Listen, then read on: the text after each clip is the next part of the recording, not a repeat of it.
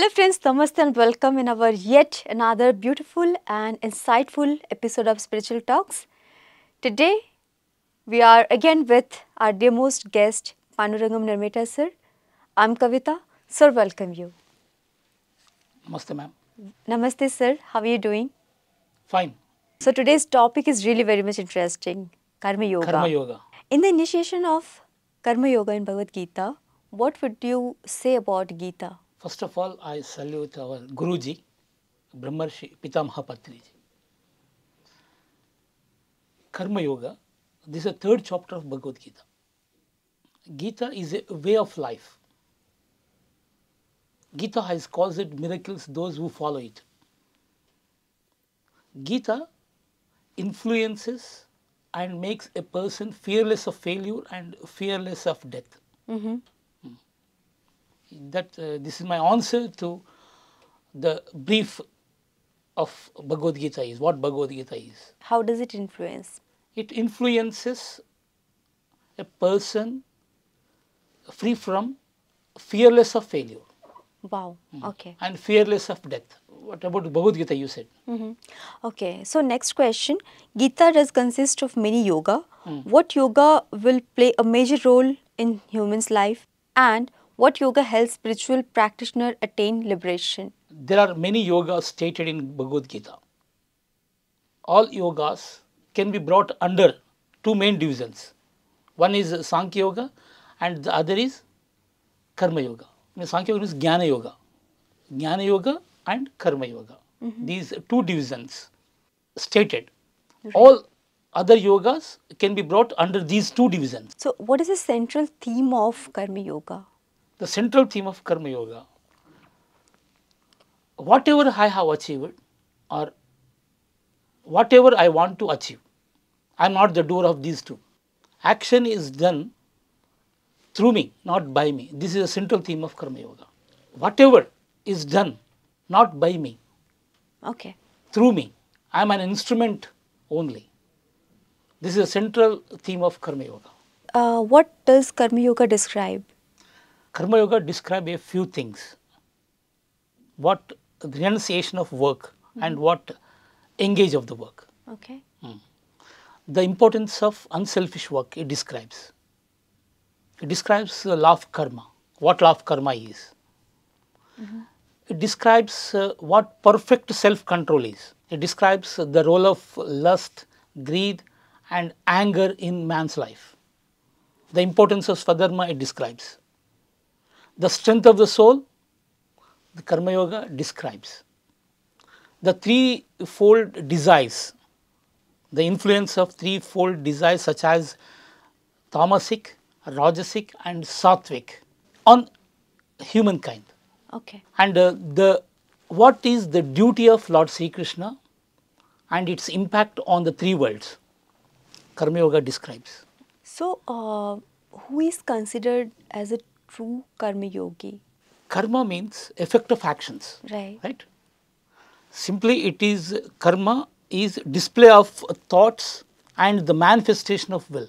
Okay. One who works in the world with the body but keeps the mind attaching to the divine, detaching to the result of the work is known to be a true Karma Yogi.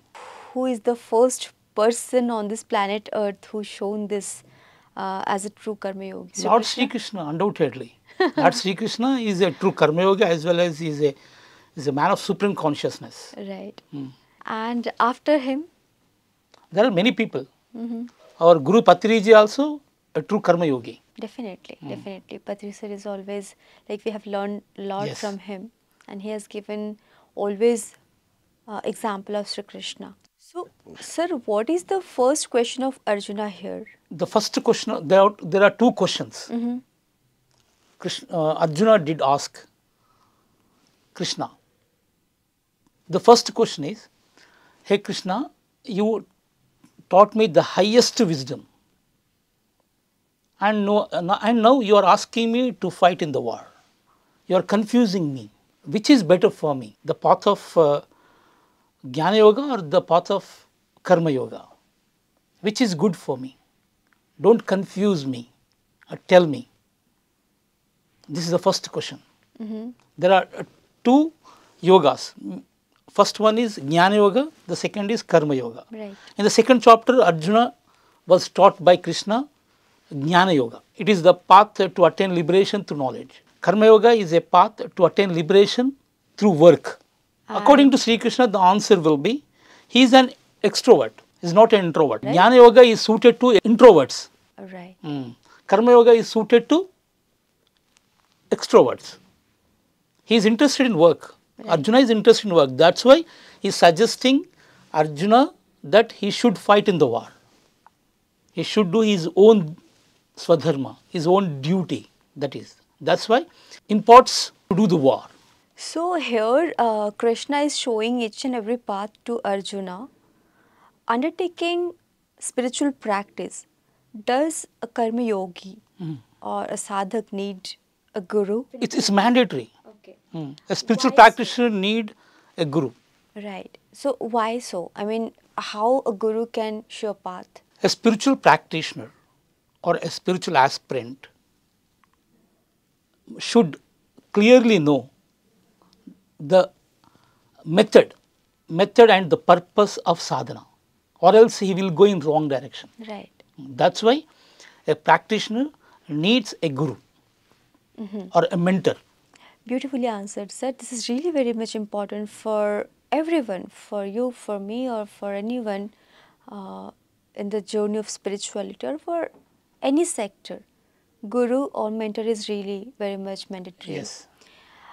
Here, what Krishna mentioned, I mean, which three worlds he mentioned here to Arjuna?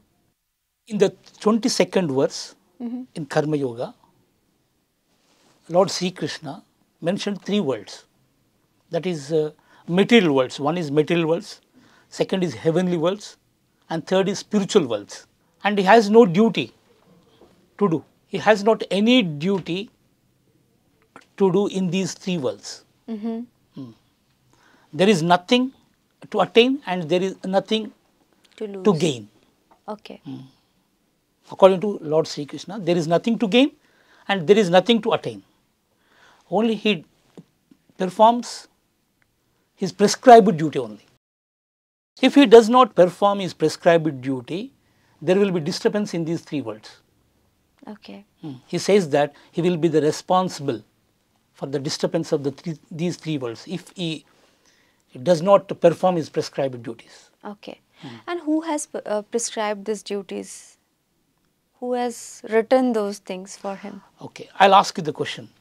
What is the prescribed duty of the sun? It gives light. Right. What is the prescribed duty of a river? It flows. True. Rivers cannot expect from us. It gives water. In the same way, trees give us fruits without expecting. Sun also gives us light without expecting. I think it's kind of service. Action is done through them. There is ego is not considered here. My prescribed duty is teaching. Right. My prescribed duty is telling the answers to your questions as a guest. True. This is my prescribed duty as a spiritualist, as a pyramid master. This is my prescribed duty to give an interview, to sit here before you to answer to your questions in view of spiritual aspect. This is my prescribed duty. But who has written those things? There is first we find the difference between duty and prescribed duty. Okay. Duty has many aspects, but prescribed duty is specified. Right. Specified duty is Right. prescribed duty. What are the three truths of cosmic creation? Okay. In the cosmic creation, there are three truths. At first, what desire that comes. Right. In the middle, what deserve that comes. In the third, what needed for the society through you that comes. These are the three truths as per cosmic law. Okay. Again, I will explain you. Yes, please. What desire is that comes. What deserve is that comes. what is needed to the society. Through you that comes. Could you please elaborate, like, what is the perfect self-control according to Krishna here? Lord Sri Krishna tells about the perfect self-control. A person should control his five senses internally as well as externally. Control five senses externally, but they seek materialistic pleasures internally. This is not good for a sadhak. He will not become enlightened at all. He will not get siddhi. He will be called a pretender or a fool. He is an hypocrite. Okay. He will not gain spiritual knowledge at all. The person who controls his five senses internally as well as externally, he will become enlightened. So are they internally connected, like both internal and external self-control? Don't seek materialistic pleasures internally. Okay. Be desireless. Be desireless. He can gain spiritual knowledge. He can become enlightened. So one cannot forcefully control their sense. There should be any automatic process for all these things. If we perform certain, sadhana or rituals or whatever, the result should be automatic, I believe. We don't need to forcefully control our If senses. one forcefully controls his senses, it will be dangerous to him. True. Yeah. It will affect him much. It will be dangerous. He may ruin his life. And could you please elaborate what is swadharma and paradharma? Naturally, one has to control his five senses. Naturally, without force. Swadharma. It is better for one to do his own duty. This is swadharma. Even though it contains faults and defects. It is not better for one to do the duty of others. Even though it is perfect. If one does the duty of others, it is fearsome and dangerous. That's why he should do his own duty. It's better for him to die doing his own duty. Today is one's own duty. In some cases, people help each other, right? Okay.